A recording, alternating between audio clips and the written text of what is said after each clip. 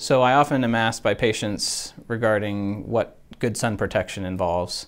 And my basic answer is that it involves usually more than one thing. That sunscreen is a great baseline, but it often takes other things like planning activities outside the middle portions of the day between 10 and 2, seeking shade when possible if you're on a boat, getting under the awning, wearing a broad-brimmed hat, wearing long sleeves, a lightweight shirt can be helpful in addition to sunscreen.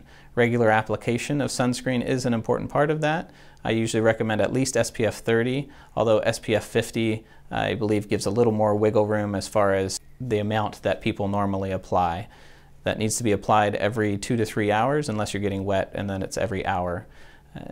And as far as what to look for in a sunscreen besides the SPF, as long as it says broad spectrum coverage, the FDA has clamped down on when companies can say that. So if it says broad spectrum, it should give you good coverage and prevent sunburns.